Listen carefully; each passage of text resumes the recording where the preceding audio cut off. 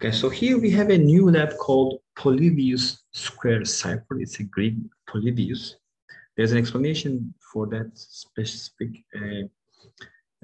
type, but basically we are given the English alphabet letters from A to Z, and we will put them inside a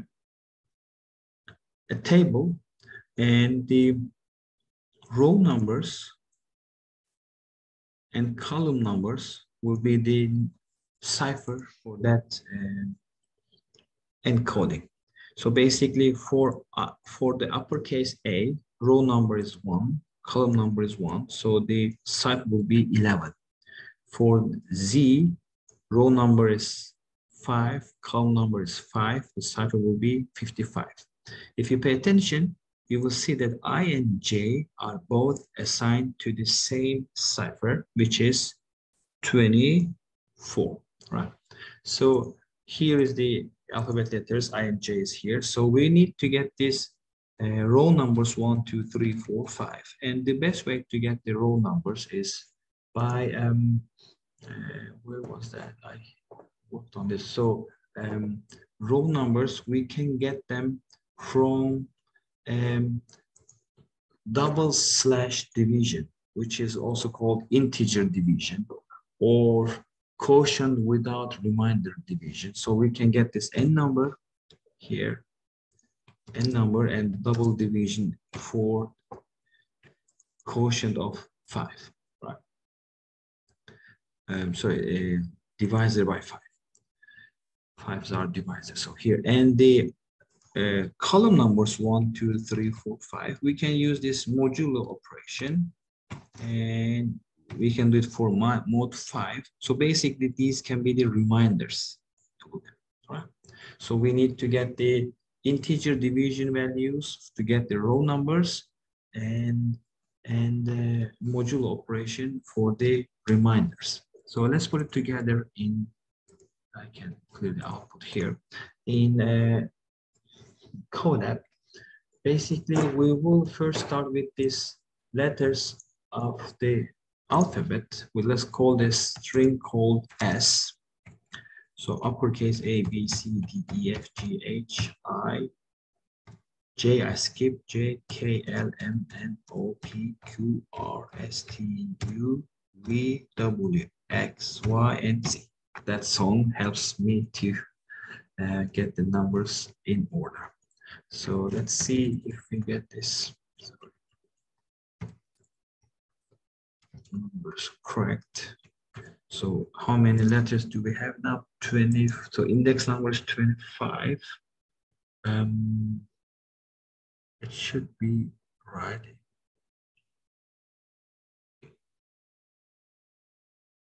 All right, so normally we should have 26 letters, but we are skipping J because I and J will get the same number. So what we can do to start is we can get the index numbers of those letters. So we can use the list comprehension method easily. So for I in length of the string here, we are looking for the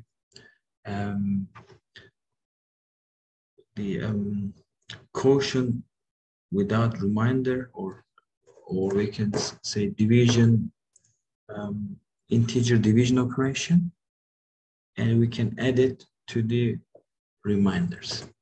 So if we do this I value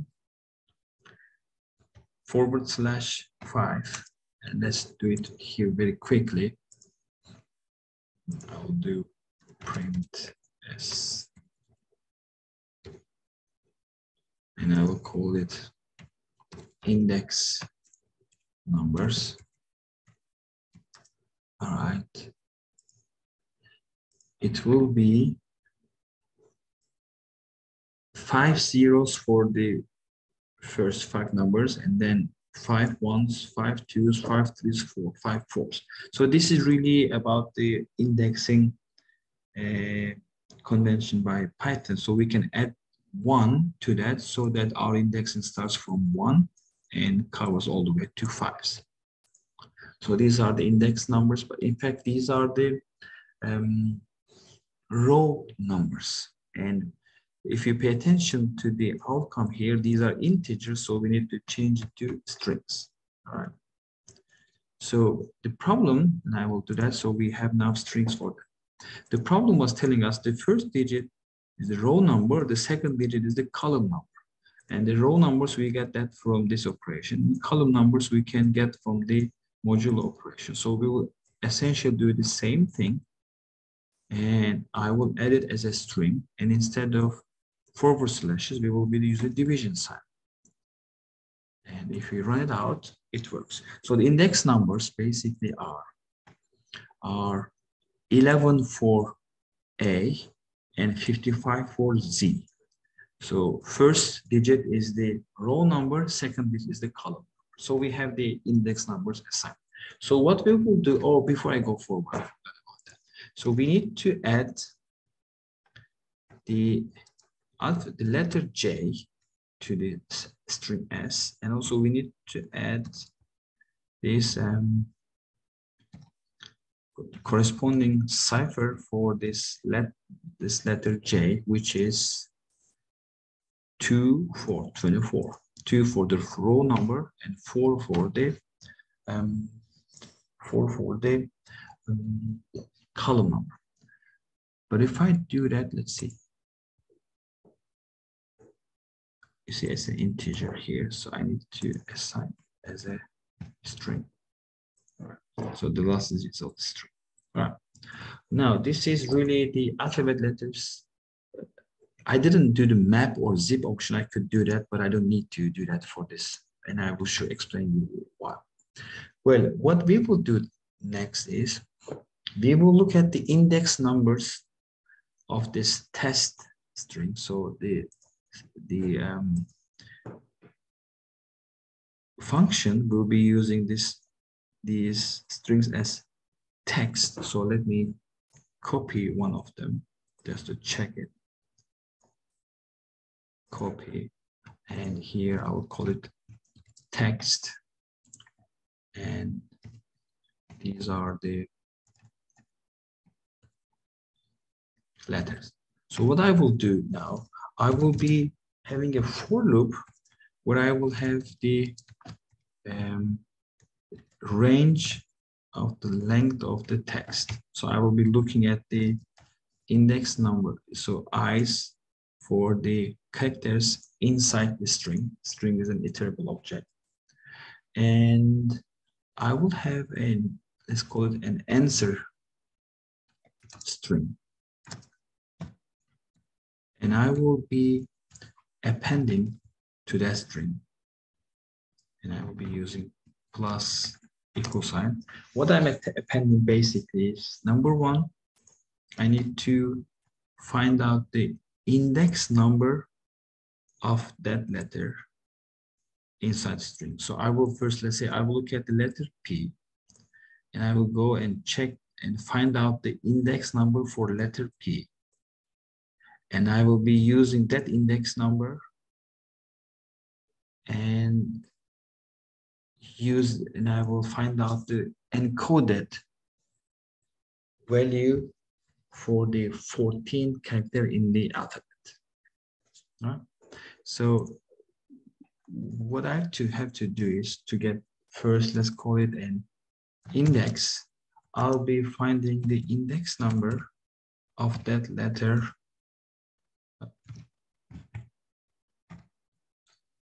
in the test string.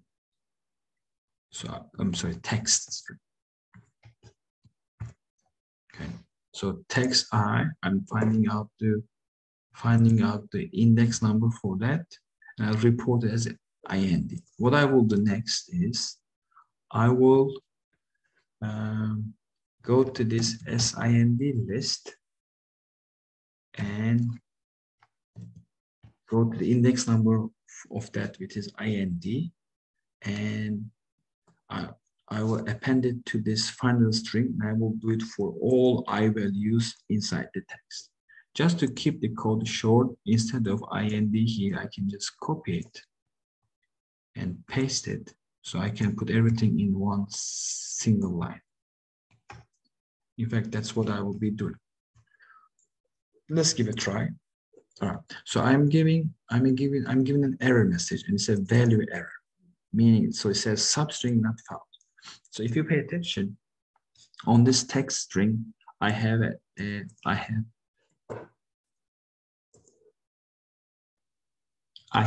this space, and in the final test by the code wars algorithm, I may have other symbols, characters, such as an exclamation mark, question mark, period, comma, and different slashes. So what I have to do first then is I need to put an if statement and make sure that we are looking at the characters inside the text which are in the English alphabet.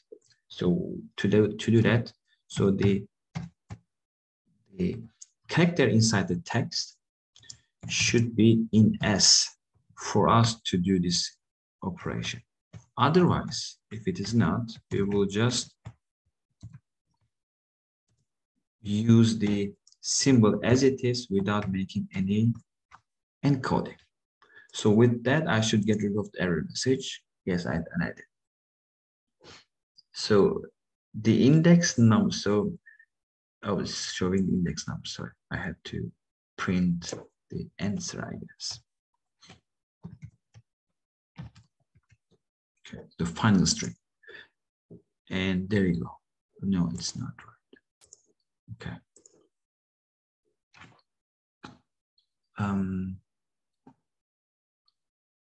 Okay, now it works. Now it works. So basically, yeah, so this P is, if I look at over here, P is 35. So 35 is for P, and then O, L, Y, B, U, S, and it goes forward. And if the symbol, the character, let's say space or other, is not given on the, it's not available on this S string, it's using it as it is without any coding. Right? So this long for loop, let's convert it to a single line by using list comprehension. So what we are trying to get is called answer, and it will be a list. Now, so the outcome is this. I will take this, and that is if this text is inside the string, and we have else, we use it directly as it is, and everything is for this for loop we defined. I use cut intentionally to make sure I'm not missing anything. I think it should be fine now, so I don't need that anymore, and run it. All right, so I have an error message here. I in range. I think I forgot to put 4 here. Okay, now it should work. All right, so we get that. So we now have the individual characters using the cipher on this of the text. And instead of printing the answer directly, what I can do is I can use this join method and join them. So I can join the elements of the string together, and I am missing. Okay, I think I forgot. No, I'm missing the comment for the print. Oh, that should work. Okay, so I got this answer obtained. So I need to take this and apply it on this code wars.com's terminal here, but the difference is that in here we are defining a function. So S is not given, so the alphabet letters, we will assign it as S, and we will do this index operation, and we will add the missing letters, missing letter and missing cipher for that. So the text, we don't need to do that because the code will test the code tested with different text strings, so I don't need that. And answer is what we will be doing. So instead of print, we will be using return, and I don't need the end parentheses. Okay, let's test it. It works. Yes, attempt. Okay, it passes all the tests, so this code is now complete, is running smoothly.